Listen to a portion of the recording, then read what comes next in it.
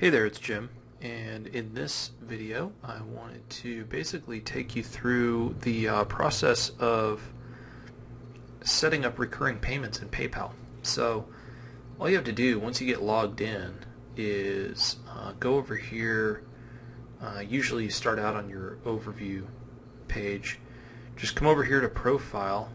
When you hover over it with your mouse, just go down to My Selling Tools. So it's the same place you would go if you're making PayPal buttons. And then if we just go in and update, and then let's make a new button here. Create a new button. So I just click this link over here. And then let's do, so in the choose button type, what we're going to choose is subscriptions. Okay? And then you can just give it a name. So let's just say member. And then we're not going to have any of these drop downs necessary, but basically you can kind of see here it's going to be called subscribe. We can customize the text. So display credit card logos, that's cool. You can do buy now or subscribe, either one. Or you can use your own button. Basically you can just copy the code that they give you for the link for the button and use that with your own button if you want. I won't show you that in this video, but it is possible.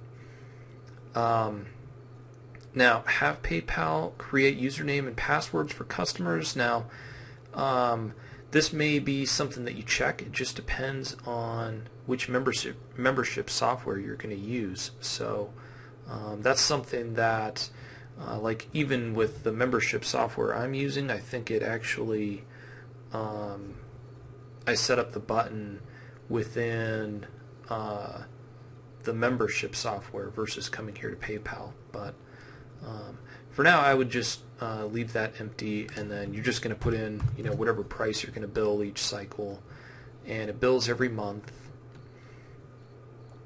and it just goes on forever. Or if you're just doing like a 1-year membership kind of thing, then you can do 12 months.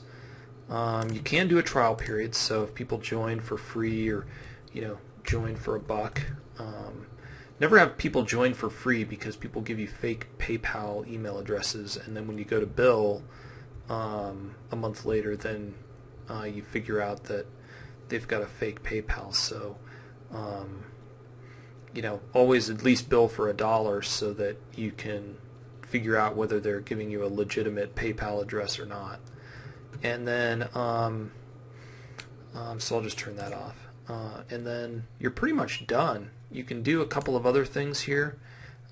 So for example, if you do any sort of upsell, which I don't think we're doing in this membership program, but this would be where you come in under step 3, say take customers to this URL. Oh, sorry, not that one. Take customers to this URL when they finish checkout. So this would be like your upsell page if you wanted to do that. So that would be a potential way to do it. This is just the straight through PayPal way of doing it. And once you're set, then just click create a button, and then you'll basically be given the code. So this code basically creates this view. It creates like a button with these credit card icons on that you can basically just paste this into your website, and then this button will appear. Alternatively, if you've got your own button already, like you're using a button image or something like that, you can just use this email link, and this basically takes people to the same checkout page, but you basically just type, copy this in as the link that the button takes people to when you've got your own button. So hope that makes sense. This is PayPal's button. If you're using your own button on your website, you've got, your website gives you a fancy checkout button or subscribe button or whatever. You can use this code under the email tab. So hope that helps you, and we'll talk to you next time.